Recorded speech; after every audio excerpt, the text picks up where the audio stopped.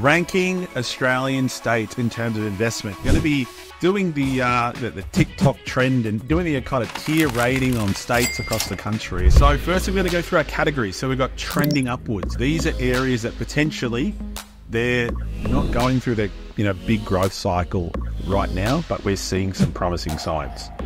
Secondly, we've got our investment grade. So they may have already shown some signs or they're on the precipice to go forward. Mid-tier at okay, that's what we're okay to invest our money. Then we've got our thanks but no thanks, maybe a little bit on the nose. Maybe we're anticipating that market to pull back.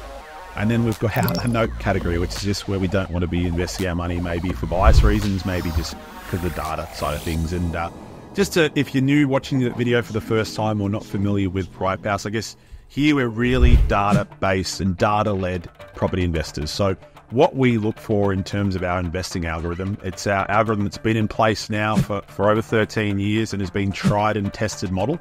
And what we look for in the algorithm is we're looking for areas that are going to have strong performance in their first 5 years of their cycle. So when we're going through these states, we're not saying whether we'd like to live there or what we think of them in a personal basis. We're going towards in terms of what we think from an investment perspective. So why don't we go through that kind of line by line? And what we might do to start with, we'll probably go with, let's start with Metro WA. So that's probably one of the most talked about areas across the country at the moment and has been for the last couple of years.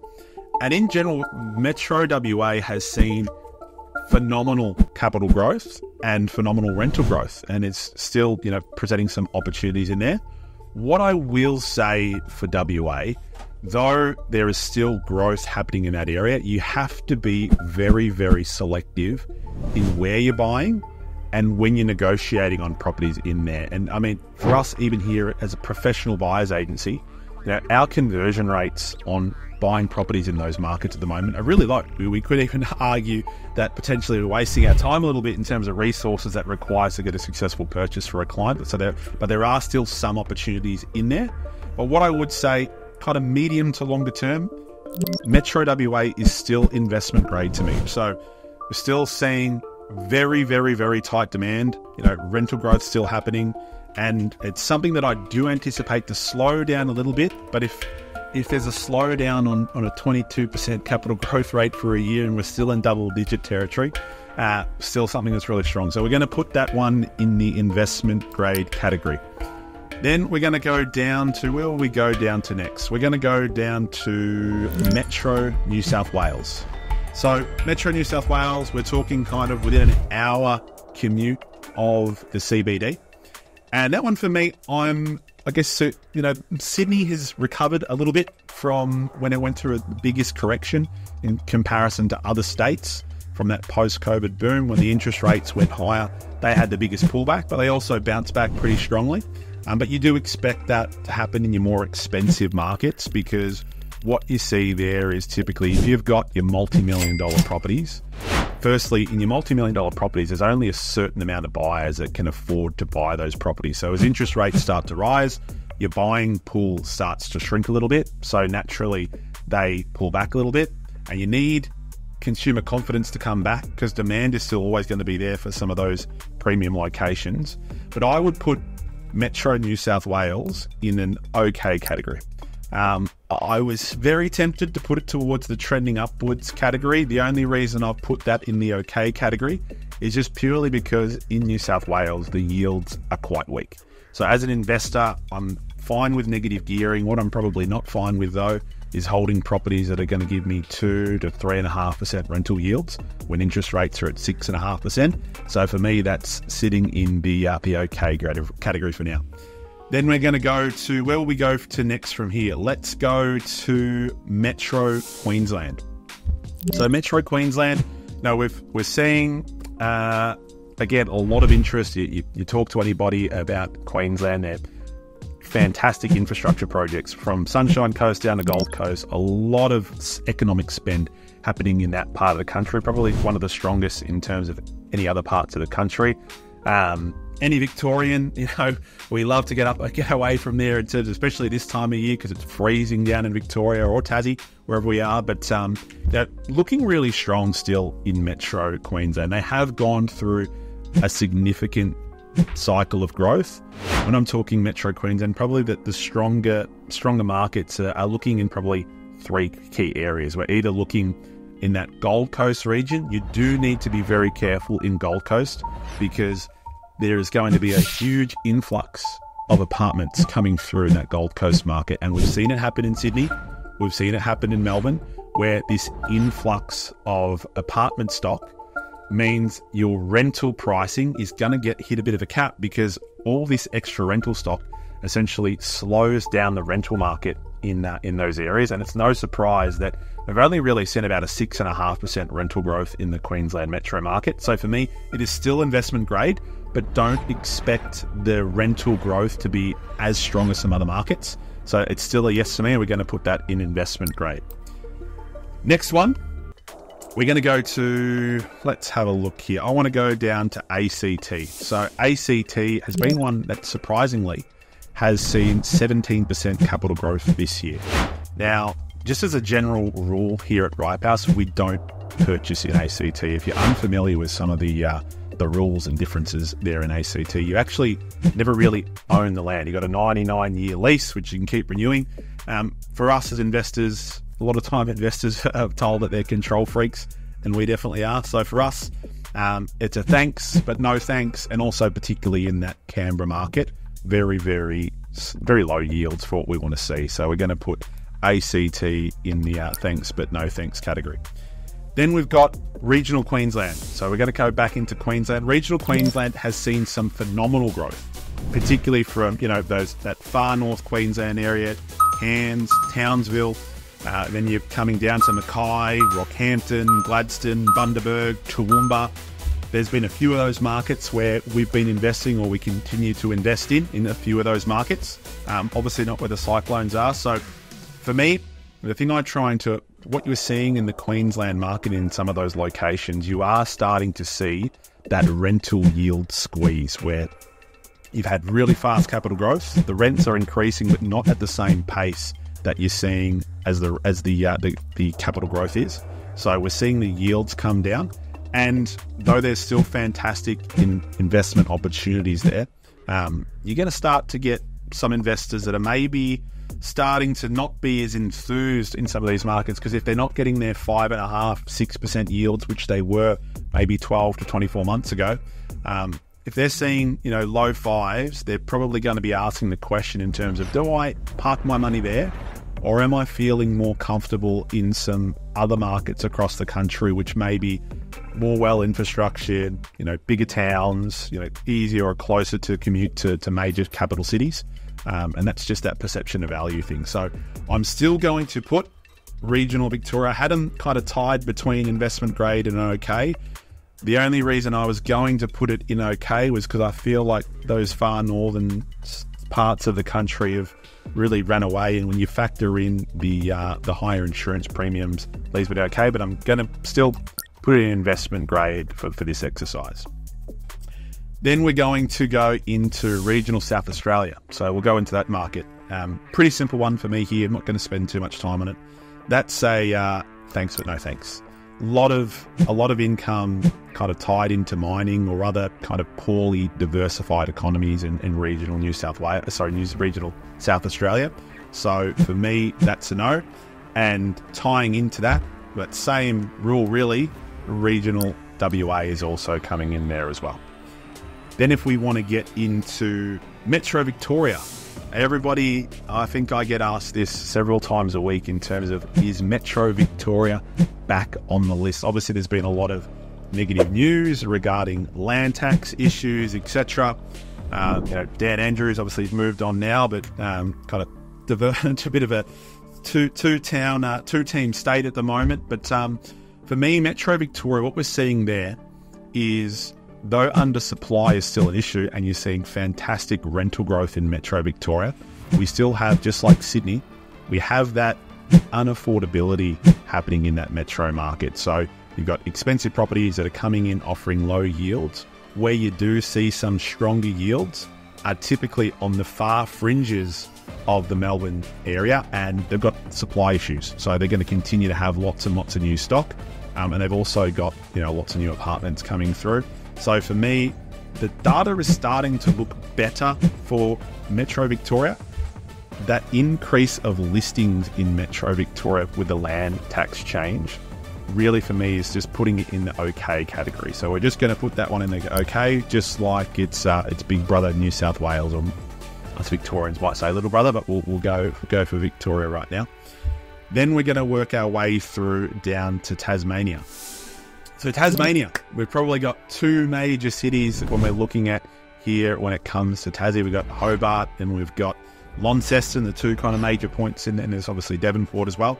But for us, Hobart was really trending down and is still kind of starting to correct. It obviously went through a big growth cycle. And for those unfamiliar, over the last 20 years, Hobart has been the #1 capital growth city across the entire country. I am quite bullish on Tasmania as a whole. I'm not saying that the data is equally as strong when it comes to Tasmania. There's certain pockets that are stronger than others, but very bullish on Tasmania. We're still seeing what Tasmania has always struggled with. It's actually had, just like Adelaide, very small population growth. But they've always struggled with new supply and construction coming through. So you need to understand as an investor, there's a big misconception that population growth is the key to everything. But if sometimes you and the developers are very, very savvy at this, if they know there are certain pockets of a state or an LGA where there is really strong population growth coming through, they are going to double down there because they know that supply is consistently going to be out there. So they're going out, buying up all the free land, doing all the development projects. So all we really need to see is a little bit more spend, diverse economy, and we need to see undersupply and continued undersupply. So for me, Tasmania is trending upwards, and that be something in a market where what you can't do in your markets like Metro Queensland and Metro WA, a win in those markets is buying at market value. Buying under market value in those locations right now, it's just something that's not happening. You've got anywhere from 15 to 30 plus offers going through in most properties. So for me, trending upwards for Tasmania. And got the football team, really, really big project going to be coming through for Tasmania as well. And I'm not sure us mainlanders really have a good understanding how big of a deal. It might sound silly, just a game of football, having a big deal on an economy, but you're going to have thousands of people in a few years' time going down to the state every second weekend, and they're going to be going to the restaurants, they're going to be going to the hotels, they're going to hire cars, stay for the weekend, go check out the magnificent landscape that you get here in Tasmania. Winery, seafood, it has a lot to offer. A lot of Australians in the mainland would have never stepped foot in Tasmania, and you're going to come here as well, and they're going to see how affordable it is, and they're going to be interested to potentially have a bit of a sea change and move down. So for me, Tasmania is trending upwards, and it's something that I'll definitely be keeping an eye on as well. Now we're going to go down to Metro South Australia. So again, another one that's not really a surprise here, seen a lot of growth for a period of time. Now, Metro South Australia for me is that there's little bits of pockets in and around the state that still offer opportunities as a buy, and there's others that I feel they're going to be starting to slow down because, again, it's about that perception of value. What you don't see in Metro South Australia is really strong yields. So most of the yields in South Australia are around that kind of 4 to 4.5% number.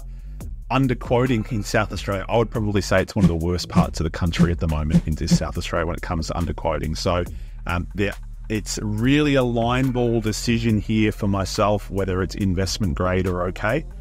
I will say there are some pockets that, from a buying perspective, definitely investment grade. But for the sake of this exercise, we're just going to make a generalized statement. And obviously we want to have maybe some even distribution. So we're going to put that in the okay category for now. Then we're going to move down to regional New South Wales and regional Victoria.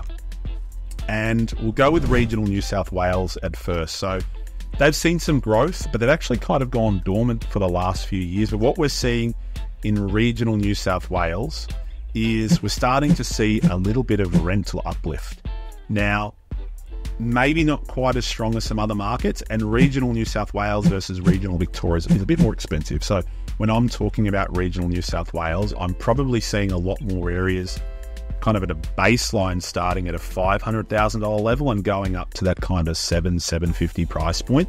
So a little bit more expensive than regional Victoria, but the data coming through there is pretty strong. It's just on the precipice of investment grade and trending upwards.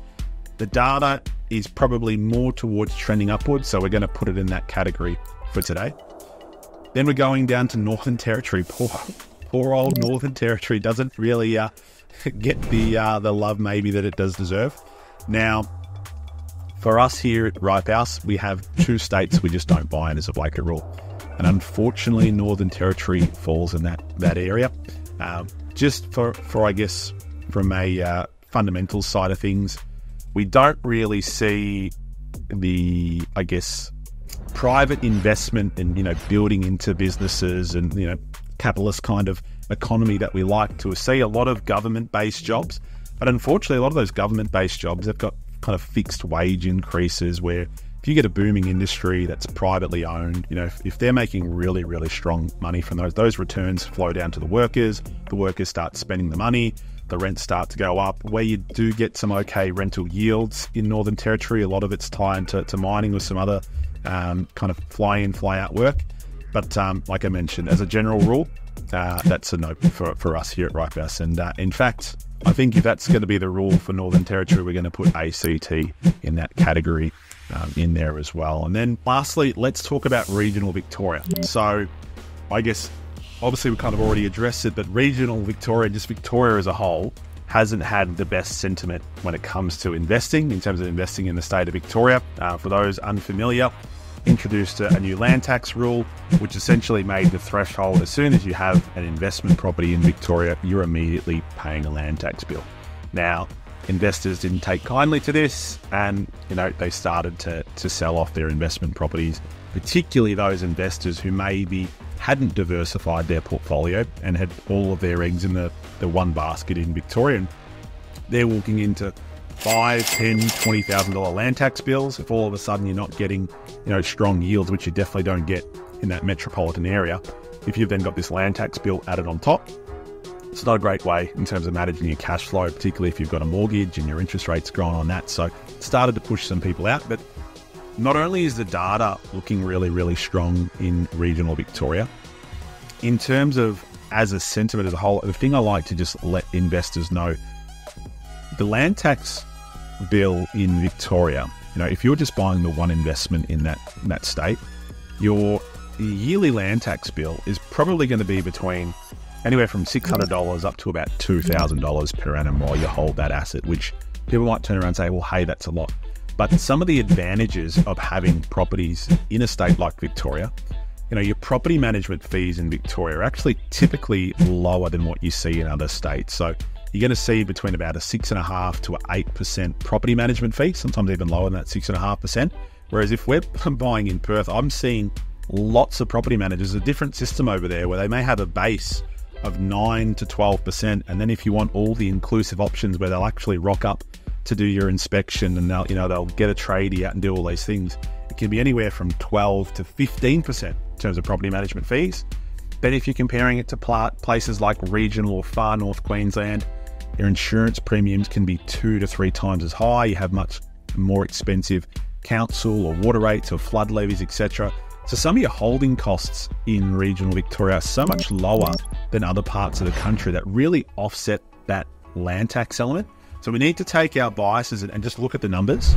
And then we want to look at the data, and then we want to think of market sentiment. So if you're an investor that, you maybe purchased in previous locations, either with us or across the country, where maybe you were ahead of the curve. You invested in Perth 2020, December, when we started to jump in there, 2021, and you've seen some of your purchases nearly double in value, or you purchased in places like Sunshine Coast in 2019 and they have doubled in value, or other parts of the country, maybe even places like far north Queensland, etc., where you've got really, really strong growth. But potentially, I guess what people go through when they come to on the investing side of things is always this perception and value thinking cap that goes through their mind, where they've seen their property go through an exponential growth cycle and they're worried that that's going to fall under them. So, They might be in a place like, just as an example here, we'll say Far North Queensland. They've seen their investment go from $300,000 up to $600,000, and they're going, well, hang on, I'm potentially 4, 5, 6 hours away from what we'd call a major CBD, and I'm not seeing the rental growth that I quite was once before, and I'm seeing some really strong buying opportunities in somewhere like regional Victoria. Not only do I think that place is undervalued, I'm feeling a lot more confident in terms of it's a larger size town, it's more well infrastructured, there's more projects coming through, they can get to a capital city by a train or by a car within 1 to 2 hours. That's something that, as an investor from a sentiment side of things, going to start to be really, really strong. And the other thing to take in mind at the moment is in terms of if we're talking about places like WA or Queensland, buying under market value in those locations at the moment really is next to non-existent. If you're walking away and buying at, say, at market value, that is a win, because most properties in those markets are getting anywhere between 10 to 30 offers per opportunity that opens up. Whereas if in some of these locations in these trending upwards areas, you might be the only person putting an offer through, you might be just less than a handful, and your ability to get vendor discounting, buying under market value is really, really strong. So whilst you might go through an initial quieter period, if we're thinking kind of longer term and the 5-year buying cycle on the algorithm, we might have a slower start, but then we come steaming home, over the next 4 or 5 years. So for me, I have regional Victoria in trending upwards, and we've got these 3 locations in absolute buy windows for me. So I'd love to know your thoughts. Please leave a comment below if you have any questions or need to speak with an expert from me, myself, or one of the team regarding property investing. Click the link below, and more than happy to pick up a call and help you with that. If you're not already, you liked the video today or would like to see more, make sure you smash that like button and subscribe, and I'll catch you guys in the next one. Bye for now.